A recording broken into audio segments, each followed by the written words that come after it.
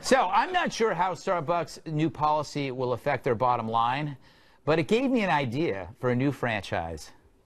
Are you tired of having to pay for your coffee at Starbucks? Sure, the bathroom's free, but shouldn't it be the other way around?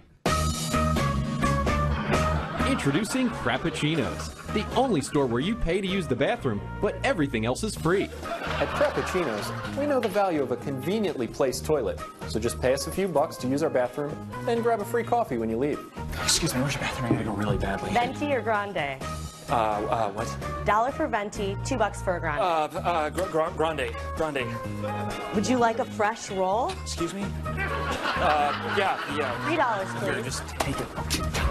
What's so special about Crappuccinos? You can stay as long as you want, but you won't, because our coffee is terrible.